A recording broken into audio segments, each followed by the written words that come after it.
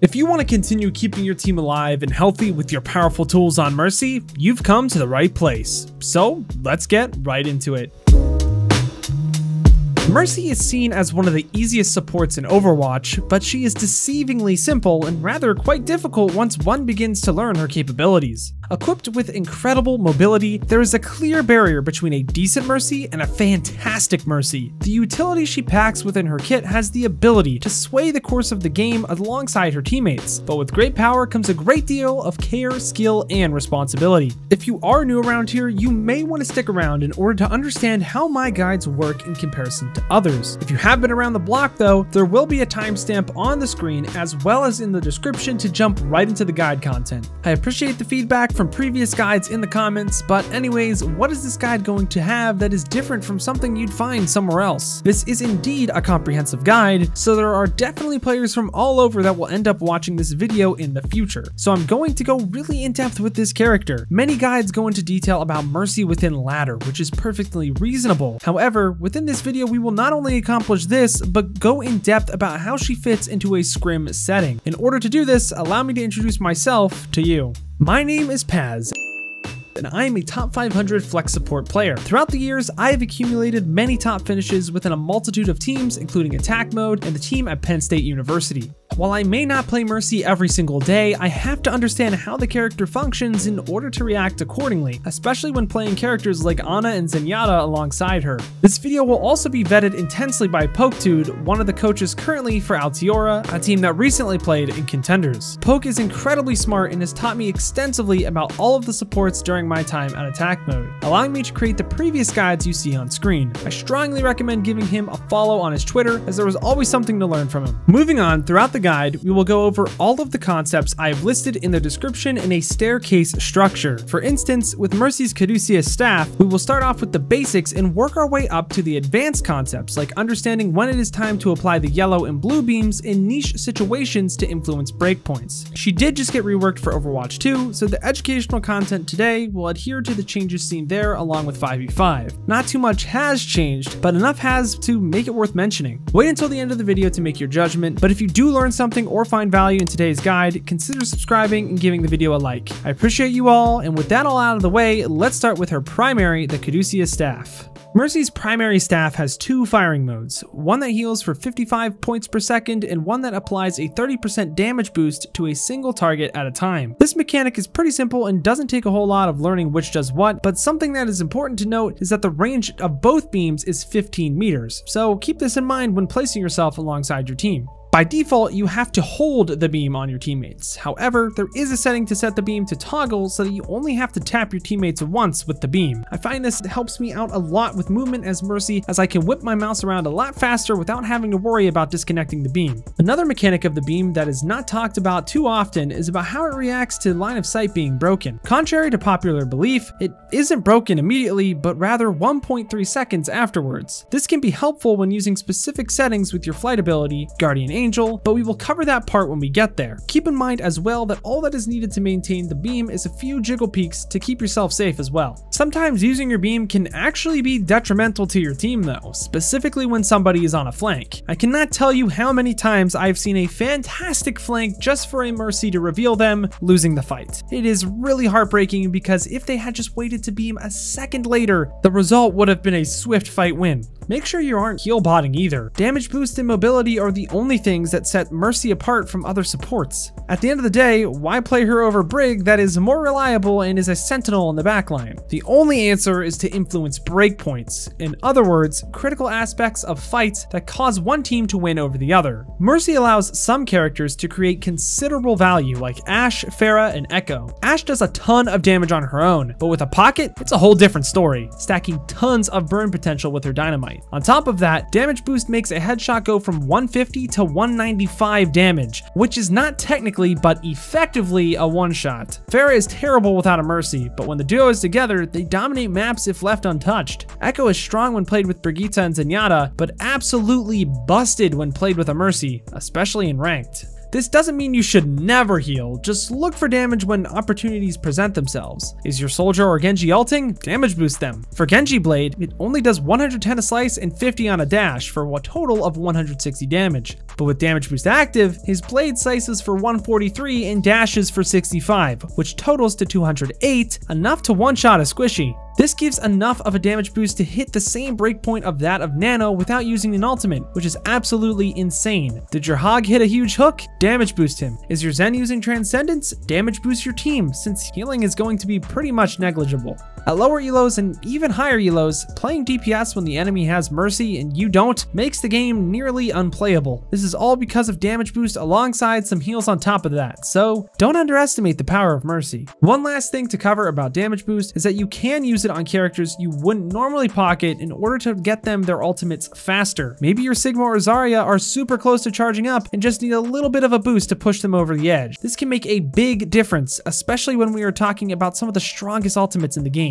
Mercy's Glock, sidearm, shoots projectile pellets that shoot and travel pretty slow but pack a punch of 20 damage per hit when needed. The hitbox of this projectile is pretty forgiving, which is nice considering a lot of your time when learning Mercy is going to be focused on her mobility. However, I know a few players are going to have this question: when is the right time to pull out the Glock? What you have to understand is that damage boosting a friendly teammate is almost always going to yield to more damage. More damage means faster ultimates for your team, which means winning more fights in the future. The only time you are going to pull out your pistol is when you are Valking, which we will cover later, or when a target just barely gets out of reach of your team where you can use your Guardian Angel ability to catch up on the enemy. So let's move on to what gives Mercy her amazing mobility: Guardian Angel and Angelic Descent. Angelic Descent is one of her two passives. Instead of falling immediately downward, Mercy has the option to slowly descend. Keep in mind that this is an option and not a requirement. You can still fall down at the speed of gravity if you wish. Whether or not you should fall quickly or slowly depends on what the enemy is running. If they are running characters like Zarya, Reinhardt, Doomfist, and Reaper, or anything else that struggles catching you in the air, flying around in the sky isn't a problem. You can mitigate dying in a neutral fight with no ultimates, as well as evade them when they come online. After all, you can't get shattered if you're in the air. You don't want to glide all the time though, as it sometimes is detrimental. For example, you don't want to float against Diva, Widowmaker, or any hit scans really. Floating makes you an incredibly easy target to hit. If you have to fly to avoid a shatter or a rush that is incoming on the ground, make sure you are mitigating how much you are exposing yourself by floating around walls. Keep in mind that when you hold glide, it actually extends your hitbox as well, but you can feather tap if you want to keep it small. Let's talk about Guardian Angel, or GA for short. With a max range of a whopping 30 meters, Mercy can fly to a friendly target across the map at a speed of 17 meters per second, even if they are a soul and not alive. While the ability is simple and can be used often, there are a lot of cool things you can do with this ability. I am by no means a Mercy god, but I can show you a few things you can do with GA, starting with the easiest to hardest techniques to perform. First off, if you accidentally begin your flight, you can press GA again to immediately stop your flight in place. The last thing you want to do is fly straight into the front line where all the action is happening. No one is perfect, especially when first learning the characters, so this can be a pretty helpful thing to know, especially when staying lower and hovering alongside a Pharah. Much like Doomfist's punch, you can jump mid-flight to propel yourself forward. This technique is really helpful in a lot of situations. For example, when trying to evade an aggressive Genji blade, you can play just far enough from a teammate so that when the Genji dashes on you, you can fly at the same time. If you time this perfectly, the Genji will lose his dash as well as the ability to kill the rest of your team. Next up, we have the infamous super jump. Let's learn this three-step process. First, find a GA target and fly and crouch at the same time. Then, as you approach the target, you will see Mercy take a dip in her flight pattern.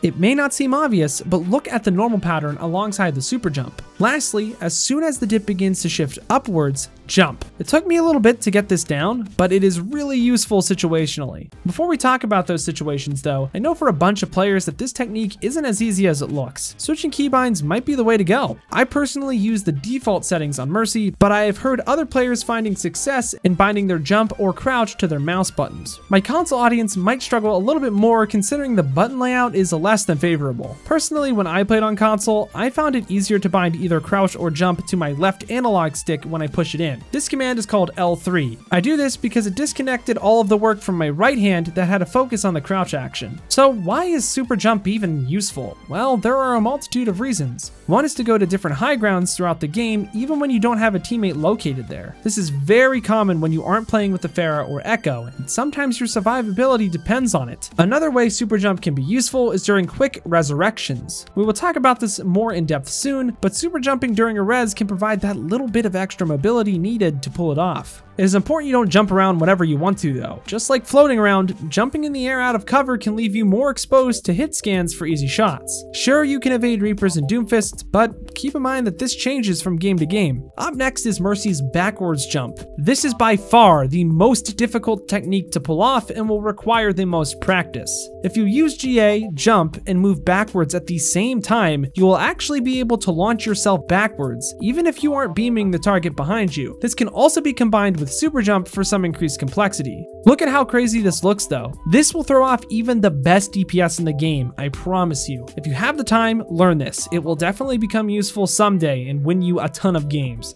There are some very useful codes that I will also link in the description to help you all learn these movement techs. It's worth the practice. Overwatch 2's beta brought even more movement options for Mercy. Since super jump was changed and is now a standalone ability, there's more you can do with it. First off, you can fly indefinitely in the air if you crouch immediately after triggering GA on a ground target. Another technique that is now available is something called the mega jump, where you stand right next to your target and launch yourself much higher than the normal super jump. While these were in the first beta, it's not guaranteed that these will carry over to the second beta, so it is still a good idea to learn all of the Overwatch 1 Mercy techniques so you're ready for anything. Last but not least, let's move on to our last Guardian Angel topic. Which setting should you be using for Guardian Angel target priority? While there have been debates in the past about which one to use, they've recently added a newer setting that is a clear winner: prefer facing targets. This allows you to get the best of both worlds when flying around the map as Mercy. You get all of the control to fly to specific targets when you need to without giving up the convenience of prefer beam target when flying with an Echo or Pharah. It also allows you to fly to your beam target through a wall for extra evasive mobility. This setting is by far the best option. Aside from techniques, there are ways to communicate Guardian Angel usage as well. Specifically, if you died and are looking to get back to spawn faster, let your team know. This can help you take more fights throughout the game, increasing your chances of winning. Okay, I think that was everything for this ability. Let's move on to Resurrect. The Resurrect ability, otherwise known as Rez, does exactly what it says it does: revives a teammate from the grave once every 30 seconds. When a player activates Mercy's Rez, it takes about 2 seconds to complete and movement speed is reduced by 75%. This is why super jumping while rezzing can be beneficial at times, as your carried momentum from the jump is harder to track and kill compared to just standing still. Sometimes just avoiding exposing yourself from the enemy is the right call though, as line of sight does not need to be maintained once the initial Rez is cast. The only thing that needs to be maintained is the distance from the target, which is about 5 to 7 meters. So make sure you aren't exposed to characters with strong CC abilities, as a simple boop is all that is needed to cancel that Rez, immediately putting it back on that 30-second cooldown. Contrary to popular belief, you shouldn't res whenever you have the opportunity to. Every fight is a new situation with moving variables that have to be accounted for. Before resurrecting, think about these things. Is it safe to resurrect this teammate? How close is this orb to spawn, or is it respawning soon? Is there a better target? Is the fight already lost?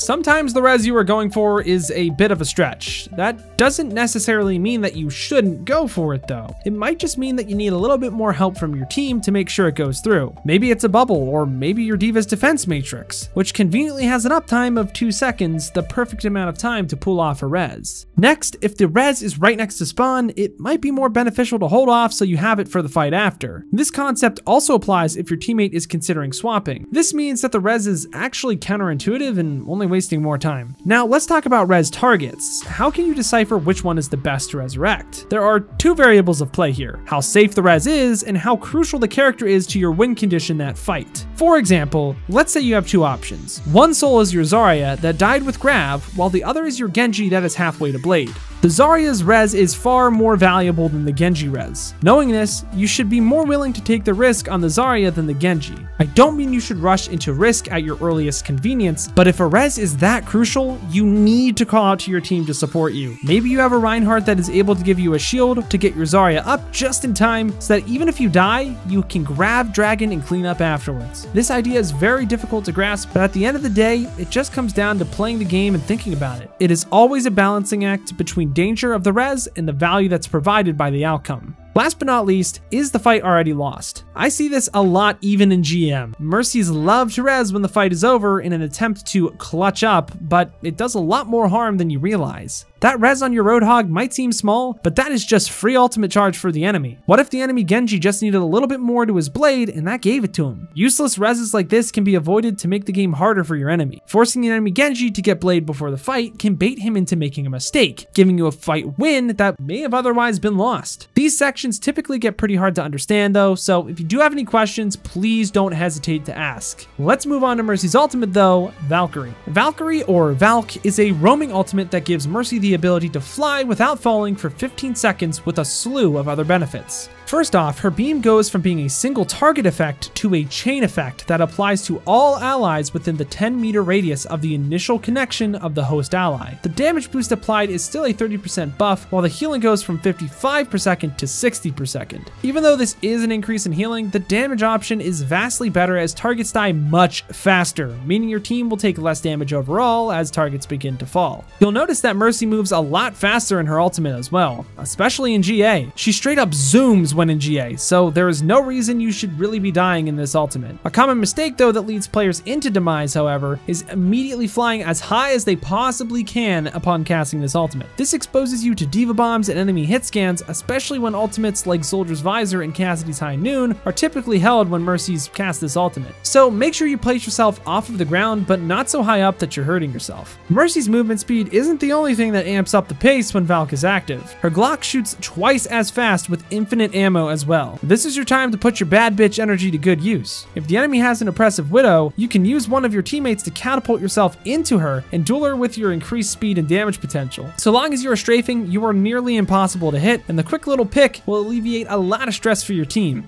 Don't get carried away though. At the end of the day, a full team with damage boost is a much larger threat for your enemy to deal with. So make sure you are using Valk to its strengths. Zenyatta's Transcendence heals for 200 per second, which is far more than what Mercy's ultimate can. So make sure you don't get trapped into using it as such. Valk can react accordingly to the flow of tempo most fights throw at it. It isn't a great engagement tool or defensive tool, but rather something to be used once the optimal position has been found with your team activated and ready to perform, shifting the fight heavily into your favor. Thus, timing is difficult, but with all of these moving parts in mind, this should guide you into better Valks with the character. Let's move on to the final ability we will talk about today, which is her Regeneration passive. You might be wondering why I waited to put Regen at the end of the micro guide of this list, but in my opinion, it was for a good reason. Regen is the ability that received the largest change upon the release of the first Overwatch 2 beta. In Overwatch 1, the ability heals for 20 health per second after being out of combat for 1 second. In Overwatch 2, Mercy's passive heals for 30 health per second, 50% more than that of Overwatch 1. While in Valk, her regen does not get interrupted by taking damage, which is really nice as it makes her a bit tankier in theory, helping her pull off those risky resurrections. So why does this matter? It plays an important role in her synergies with her secondary support. She doesn't really need all that much help. With the proper setup and solid movement, a Mercy can sustain herself as opposed to Ana, that needs a little bit more help. This is why she works well with characters like Zenyatta. So let's talk about that in our next section covering win conditions. A win condition is a way in which a team can win a team fight. Obviously, there are many different possible win conditions for each and every team fight, but there are some that are more effective and efficient than others. That is, there are ways to win a fight by using a minimal amount of ultimates to get the maximum value needed. So let's talk about two compositions where Mercy could be played, powerful win conditions within the compositions themselves, and how the win conditions interact with different compositions. The first composition we will go over is a poke-centric comp. This comp will include Wrecking Ball, Sigma, Ashe, Echo, Mercy, and Zenyatta. This comp wants to take strong angles and slowly deplete their enemy's health pool before they are even touched. That is their basic win condition. In terms of ultimates, Flux is an incredible engagement tool as well as a strong defensive tool if Zenyatta doesn't have Transcendence for every situation. Echo's duplication can also swing fights within the right hands, and Bob is the same way. As the Mercy player, your role might surprise you. You may think that the composition has a lack of healing, but think about it. Is it really needed? Your Wrecking Ball will be taking most of the damage, but health packs are easily accessible to this character, with Zenyatta's Orb being an added bonus. Thus, healing your tanks really isn't a problem as Mercy. Rather, your goal should be to support the DPS with damage boost as much as possible, cleaning the enemy up, leaving your team unscathed. The second composition we will cover is a bit of a niche one that doesn't have a true backline. This comp will include Wrecking Ball, Diva, Tracer, Pharah, Mercy, and Lucio. This comp seeks to avoid the struggle of keeping a backline alive, shifting the focus on just making sure supports are alive to begin with. This allows the team to prolong the fights and poke the enemy just out of their reach. That is their basic win condition. While there aren't any crazy ultimate combos within the comp, the pharmacy is the main focus of the damage within this team. Whatever the Pharah manages to hit directly with a rocket should be the main focus for the entire team, as it deals a ton of damage up front, making cleanup a breeze. Again, healing isn't too much of an issue since most of these characters have the mobility to survive off health packs and cover. Now let's talk about how these compositions interact against each other for Mercy. While this matchup is far from conventional, when playing Mercy with the Zen comp, you have more liberty to fly around in the open. That doesn't mean that you should fly into the enemy team, just know that you have more space since there is no hit scan presence to worry about. You can also avoid Pharah's splash damage in the air. You will play to damage boost whichever DPS is dueling the Pharah at any given moment. The only thing you should specifically look out for is keeping your Zen alive, as the enemy will try to dive him often. If your DPS aren't able to consistently shred the Pharah,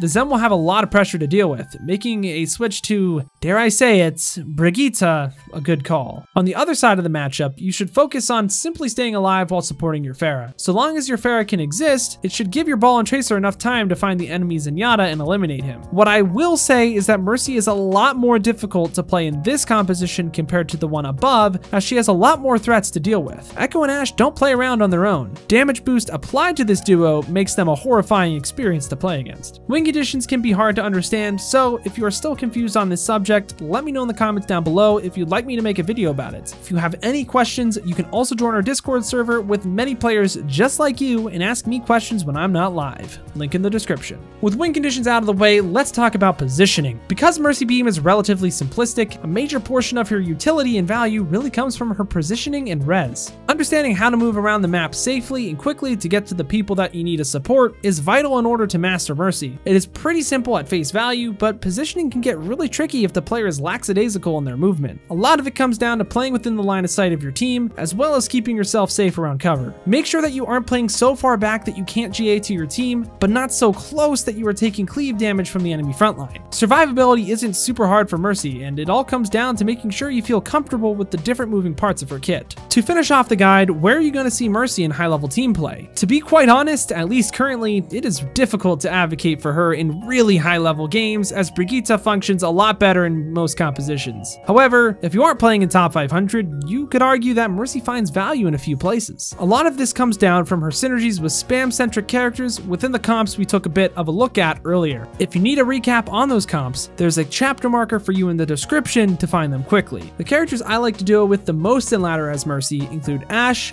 Echo, Pharah, Ana, Zenyatta, and maybe even Roadhog. Ashe still does a lot with a Mercy pocket. An amplified dynamite strike on the enemy immediately swings the fight into your favor. Echo is strong without a pocket, but with a pocket, problems begin to emerge as she is incredibly strong. The Pharmacy duo is an age-old classic, especially in lower ranks where Diva isn't commonly picked and hit scans aren't super precise. Zenyatta is incredibly strong to deal crazy damage, but Ana is more consistent for ladder scenarios as your tanks won't always be careful with their HP pool. Lastly, I recommend Roadhog if you're looking to pub stomp ranked, as he doesn't need a lot of healing and damage boosting his hooks secures kills most of the time. And with that, the guide comes to an end, but let's finish it all off with some role clarifications and key takeaways. Since Mercy is considered a main support, generally it is the Mercy player's job to track ultimates. The reason this is at the end of the video rather than the middle is because we won't go into depth on this concept within the guide. This is due to the fact that it's already around 20 minutes long, and I recently posted an in-depth video explaining ultimate tracking, how to execute the skill, and the benefits that come along with it. If you are interested in learning or reviewing this concept, the link to the guide will be found in the description.